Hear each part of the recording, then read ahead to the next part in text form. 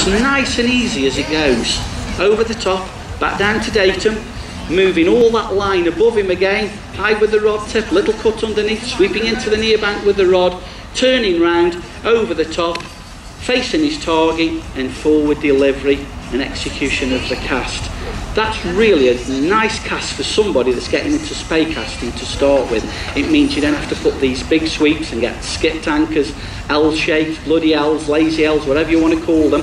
I always start with this one on the river if I get people into the speys. The next one probably is the double spey, which is a downstream wind or a neutral wind cast. Once again, big angle change, 90 degrees, going to cut through in there. Safety element in, yet again. Going to preach the fact that wear the sunglasses, wear the hat. It's easier to take things off than put them on.